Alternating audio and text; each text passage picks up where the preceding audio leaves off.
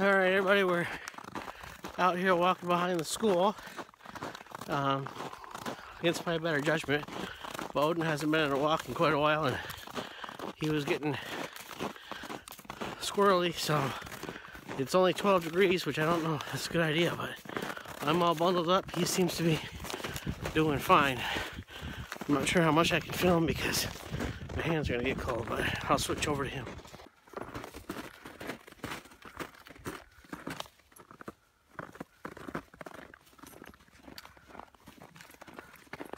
We're walking on a thin crust of snow here, it looks like. It's been pretty cold. There was a pretty bad windstorm for about a day or two, so I'm not sure what kind of blowdown we're going to encounter out here.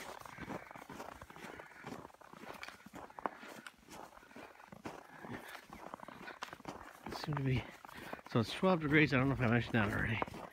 12 degrees Fahrenheit. Light snow.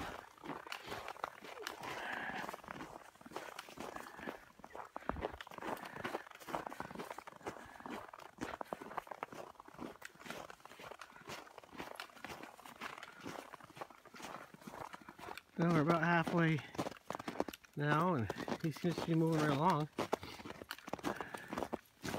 That's good. There's some tracks in here. I'm not sure what these are. Could be a dog. They're old, but there's some human tracks in here too. Going the opposite way than we normally do, so those aren't our tracks. Now he's headed up the spur trail that goes, makes this a little bit longer, but we're not doing that. Yeah. Too cold for that, buddy. You go back this way. Oh. Bit it. Oh, ice on there. Snow's picked up a little bit.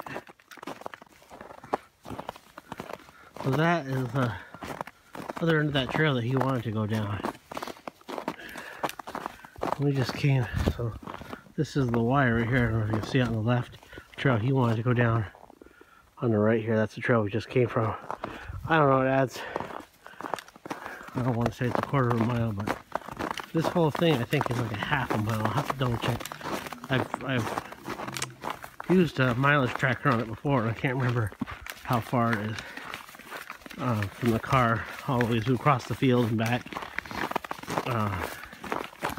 But it's shorter than if we were to walk around the block by the house, which is just over a mile. It's 1.01 miles, but you can't do that in the winter because the roads aren't, sidewalks aren't shoveled and the roads aren't plowed very well. It's just dangerous. A little pond over there. I'm not gonna go down there because we'll go in it and then go through the ice, and then we're gonna have one heck of a mess.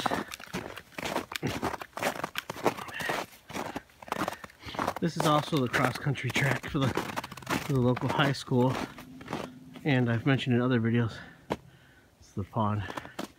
I think those are markings for the running, and they got markings on the trees for running.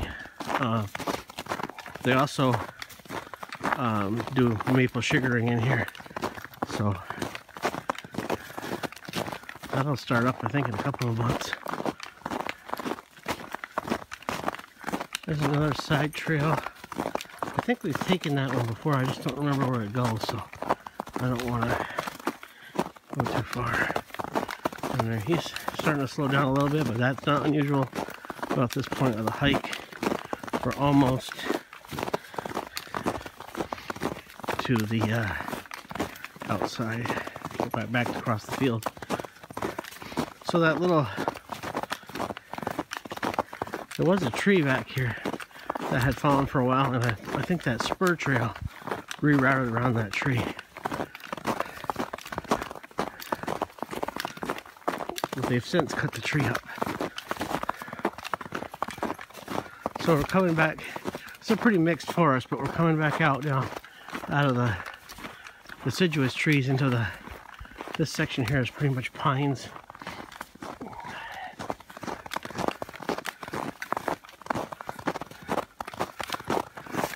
It's nice to get the different varieties when you're out here.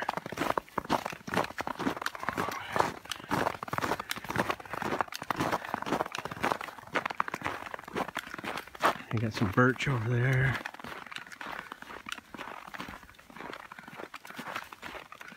Pine overhead. Not as good with the trees as I used to be.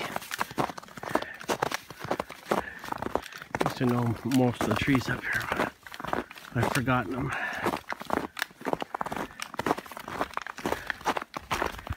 And the snow's picked up pretty good. Yeah.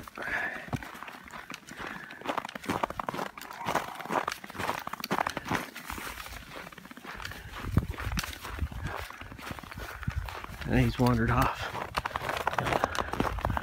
somewhere. There he is. What are you doing, buddy? Crazy.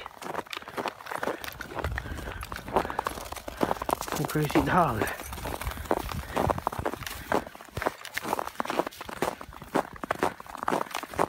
Find the tracks. You do see deer tracks in here. We used to see deer when we come up towards dusk, but they don't seem to be around much anymore. Used to see him almost every time. I don't know if they got used to him coming up and they decided they weren't going to be around or what. But every now and then you'll hear one in the woods. You get all these little... I don't know if the school planted these or what, but they look planted. I don't know if they're spruce. Maybe spruce or balsam. But there's definitely look planted right in rows. But now we're getting ready to head out across. This gets pretty brutal here in the wind. So occasionally some kids will ride their dirt bikes on here. I don't know if they're supposed to or not. So that trail, I probably showed this a million times, but it's for new people. That trail goes, basically intersects with where we entered the woods. And this one will go right down to the main road, which runs through town with this giant pine there. So this is the football field and the soccer field and baseball field. So way down there, I don't even know if you can see it, in that corner, way down is where we went in. And this road, I come out down here. Let's see if I can get a better look on it. That brown building. So the phone died on me there. It was too cold. I was pretty warm. Odin seemed to do all right. I'm wearing my, you can see that, my Black Rock down hat. That thing keeps me pretty warm. Sometimes I got to pull it up to vent it. And I have my North Face, I don't know, I think it's a Summit series, but it's got the zip-in fleece. I've had this for a while. It's about time for a new one because this one's all tore up.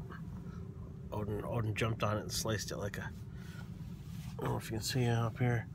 Sliced it, it's like a knife with his claws a while back, and I kind of pasted it together, but he's back there wanting me to put the window down even though it's freezing cold. He likes it, he doesn't care. So that took us about a half an hour, which isn't bad. That was my fault. I was going slower than he was, breaking through the ice and snow and whatnot. But he did all right.